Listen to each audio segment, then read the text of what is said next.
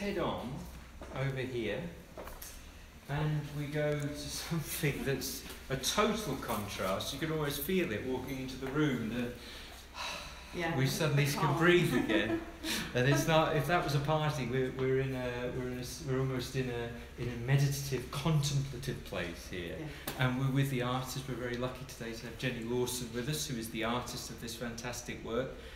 I mean, there's so much detail and attention to detail that's gone into this work. What can you tell us about this work, Jenny? You know, how long did it take you to set this up?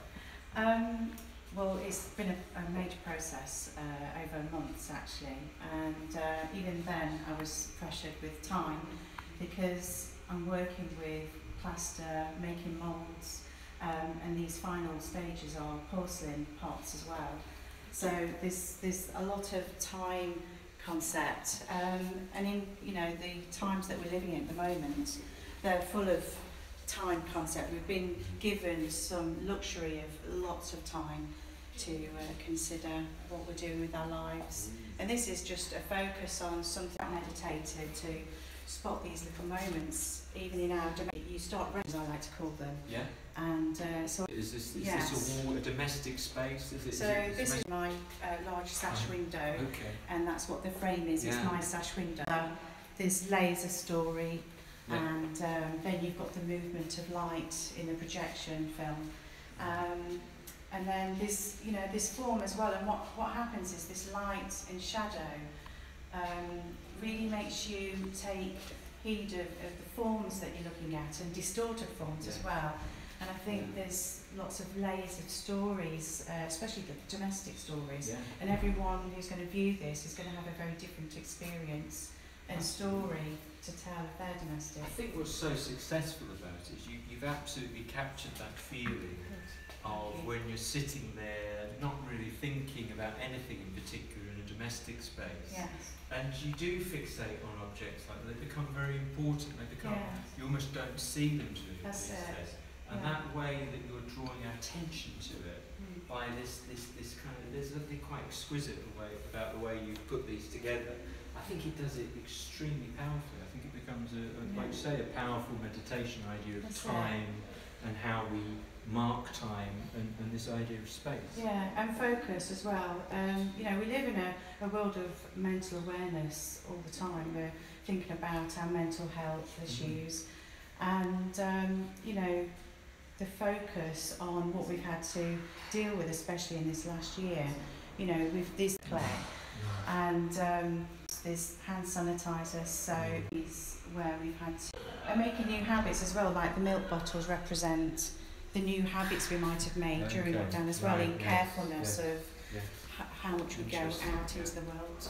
And I mean, the other thing, I really find this very interesting, like talking about the riot of colour in Helen's space. Exactly. Could you tell me a bit about how you got to this grey? Because I think it's a very interesting story. It is. So if you look into the still, we have different shades of grey, and I actually got the colours mixed. So I did have three, and the paler grey for the contrast. It's that essence of shadows and contrast, the build of light. I was looking at darker colours, you see, but they were too dark, and also it takes away from the wonderful and very vivid shadow cast. It just works so well. I thought the way it really brings everything into focus and actually brings out the different whites is really, really strong actually. And just that sort of keying it to the shadows. I love that way that trying to capture something is transient as a shadow. Right, It's got a lovely overlap with that, which is very satisfying to engage with. And I think the projection on there as well about the daffodils. Is there anything you can say?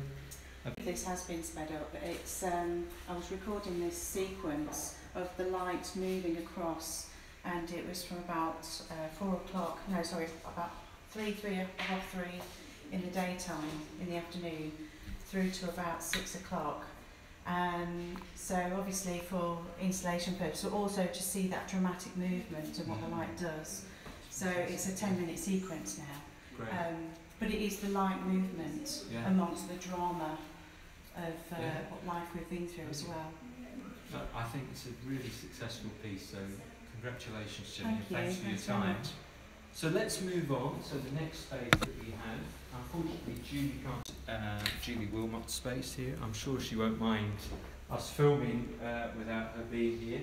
And I mean, just to talk about that, since she's not here, just to give a bit of detail on it, it is about domestic space again. So there's a good overlap with the two previous works we've had. In this space, it's actually, there's much more tension here. That if you read these stained cloths, that there's some very evocative words here.